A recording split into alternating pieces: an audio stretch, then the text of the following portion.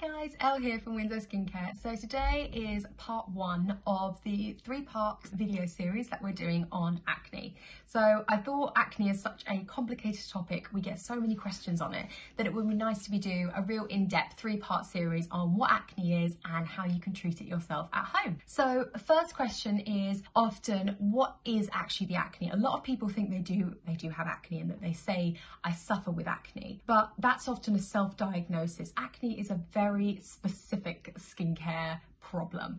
A lot of people suffer with breakouts, which is just the odd breakout here and there. That might be a hormonal breakout at the time of the month. That might be if you use a product that's a bit strong or use a really strong mask that suddenly your skin breaks out a little bit. But that's very different to full-blown acne.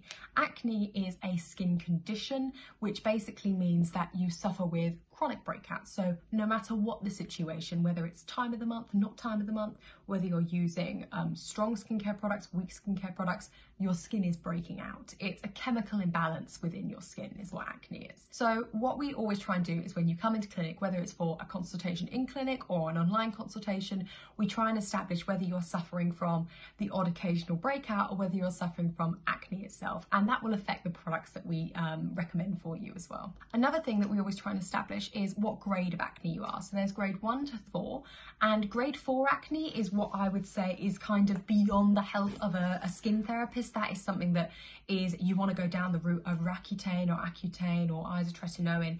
It's very, very advanced. I've only met 2 or 3 clients over the years that have been grade 4. It's extremely severe. It's often got to the point where there is no hope of sort of recovering without scarring or significant scarring.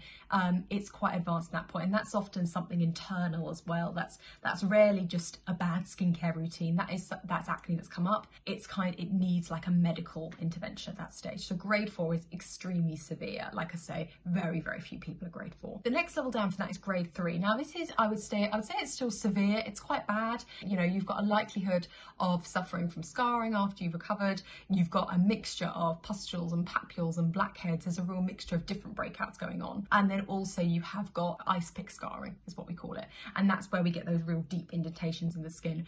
Often there's a bit of picking involved in this stage. There's a lot of inflammation involved at this stage as well. So grade 3 acne, we would be definitely be looking at treatments as well as products at home.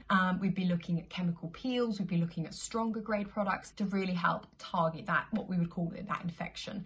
The other thing that we probably would look at as well at that stage is supplements, because again, that's probably more of an internal trigger that's going on there. We might look at diet as well if you're a grade 3, really try and give it a holistic approach, because obviously it's got to that stage because there is something more complicated going on than just hormones and maybe a bit of excess oil. It is a little bit more complex at that stage. Now grade 2 is what I would say most of my clients that I see, they're suffering from grade 2 acne. Grade 2 acne is, I would say, you are getting persistent breakouts. They're always there, you know, no matter what time of the month, you've always got a couple of breakouts, but they are not as severe as in your grade 3. There's maybe not that level of inflammation. They're not as angry. Maybe you haven't got a mixture of pustules and papules and blackheads. At this stage, I would be saying that you need to be on a good cleanser, good exfoliant, good on-the-spot treatments. All of those kind of basics we'd have nailed down if you were at level 2, and that is something that you're not as much risk from scarring as well. It's a lot more manageable at that stage. Grade 1 is kind of our lowest level, so that's if you're getting the odd breakout here and there. I probably suffer with what I call grade 1 acne. You know, the odd breakout comes up here and there. It's definitely concealable with makeup. I often know what I've done. You know, if I've had like a really cheesy pizza or I've had a really bad week with my diet, I know that I will see a couple of breakouts the next week, and that's what I'd call like a grade 1 kind of thing. You often know what you've done to cause that breakout. You know, if I've had a lot of chocolate the weekend, I'll often have my grade 1 acne the following week kind of thing. So that one is definitely fixable. It's more about, you know, knowing your triggers and thinking I'm going to manage those, and think, well, if I am having a cheesy pizza or lots of chocolate, or I'm going to go to the gym with my makeup on, then I know that that is going to cause me to have a breakout next week. And also, again, getting down your basics, a good cleanser, a good moisturizer, a sort of an on-the-spot treatment can be really effective and often can get rid of it completely. If you've got a good topical treatment, then that can really help to sort out your grade 1 acne. So the other thing that we're going to cover in this part 1 of the video is cleansing. Now the reason that this is in part 1 is because for me personally, it's the most important thing you can do to help clear your skin up. So cleansing is the basis of any good skincare routine, but if you do suffer with acne, it is the most important part of your routine. So I would say, first of all, you want to think about investing in an oil cleanser, which may seem a bit counterintuitive. You know, you may be thinking, no matter what grade of acne you are, you may be thinking, well, if I'm a grade 4 and I've got really oily skin, why am I introducing more oil? You may think, if you're a grade 1, I actually got a couple of little whiteheads, I don't need to be putting more oil in here, this is not going to work. But oil attracts oil. In the same way as if you put olive oil and vinegar into a little bowl, you'll notice that they separate. And that's because you've got hydrophilic and hydrophobic molecules. Now your hydrophobic molecules, think phobic, phobia kind of thing. They're really scared of water, so they're running away from the water. And hydrophobic molecules are oil. Now your hydrophilic molecules love water. They are real water babies. They absolutely love it. They're going to bond with water, and they're going to basically click on together. So you're never going to get these two types of molecules being friends. No matter how much you mix that olive oil and the balsamic vinegar, they're never going to mix together. They always separate. And it's the same with your skin. If you're putting on a water-based cleanser to remove that oil, the two are never going to mix. They're never going to like each other. They're always going to repel against each other. So you're never going to get completely clean skin.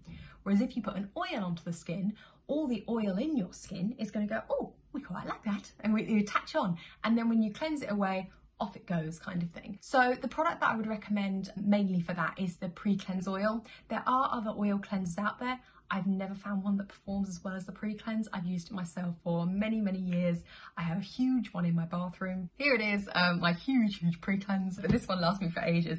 But it is borage seed oil. It's absolutely gorgeous. It smells incredible, and it's just really, really gentle on the skin. So even if your skin is very inflamed and very sensitive and very sore, unless you have a nut allergy, you can always use the PreCleanse oil. And if you do have a nut allergy, they do a PreCleanse balm, which is nut oil free. So there's always alternatives. But this is the best one I found for removing makeup completely from the skin, and then also keeping the skin very, very clean in terms of oil as well. The next step in your cleansing routine is going to be a gel cleanser. Now, there's a couple of different points of view out there, that there is gel cleansers and foaming cleansers and all sorts of things, and different people say different things in terms of which is the best one for acne. I would say personally, a foam cleanser is going to have lots of SLS in it. Now that is basically, I would say it's like a surfactant. It's going to make sure everything's really bubbly and lots of bubbles and lots of surfactants to make it very soapy kind of thing. Now that SLS is actually very, very irritating for your skin. So if you've got your grade 3, your grade 4 acne and you're using SLS on it, it's only going to increase that inflammation. So you really want to be using something that is SLS free, so less bubbles. And often that means foaming cleansers are out the picture, because in order to bubble like that, they need the SLS. So I would always say a gel cleanser is going to be your best bet. It's very gentle, it's very mild, and it's also going to keep the skin really, really clean. And combining it with something like the oil, like PreCleanse, use the oil first and the special cleansing gel or any kind of gel cleanser afterwards, you're really going to feel the skin being significantly cleaner. Now, that's what I would call your PreCleanse and your special cleansing gel. That is what we call a double cleanse routine. So that is vital in terms of treating acne. Having that double cleanse routine is the most important thing. Using one cleanser is just not going to clean your skin enough. You need to be using a double cleanse routine in order to get the best results. The first cleanse is removing the makeup, the dirt, the oil, the pollution, all of those things are sitting on your skin, clogging your pores. The second cleanse is what's cleaning your skin. That is making the difference. That is making sure it's getting into your pores, cleaning out that oil, cleaning out the sebum, really making sure that we get the best results in terms of the products that we layer on afterwards as well. So I hope you guys found that interesting. That's the end of part 1 for us. We're going to go on to part 2 now, which is all about exfoliation and how you can use that to really help to start targeting your acne and really making sure that you get the best results from that. I will see you guys next time, and head on down to part 2 to see the next part. Okay, thanks guys, bye.